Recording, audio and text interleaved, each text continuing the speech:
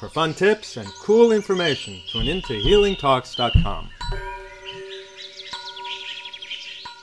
This is Healing Talks, Nathan Battalion. We are at Woodstock Fruit Festival with Jeff Atwell, who has teaching some courses on child rearing here in a raw vegan style and so on. And maybe you can tell us how you came to this path and what it's done for you. Okay, well, I was raised on a standard American diet, and but I was always interested in fitness. I always tried to take care of myself. I mean, I was in high school and college. I was really into weightlifting and running. I mean, I wasn't professional or anything, but I was really into keeping fit.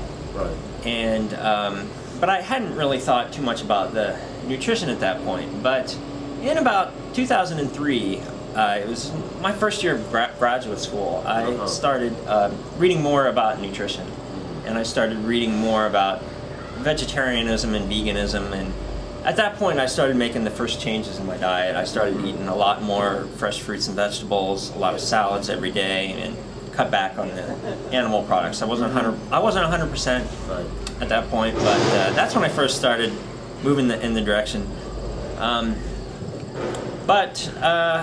So then what happened is that then fast forward to 4 years, in 2007 is when I finally heard of the raw food movement.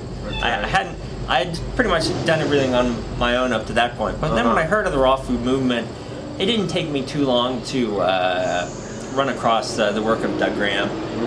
And I think in 2007 his book the 80-10-10 diet was I think that was the year it came out. So I read it then in 2007, and that was really what made me go 100%. So yeah, since reading that book in 2007, I've been 100% raw vegan. So yeah, it's been great.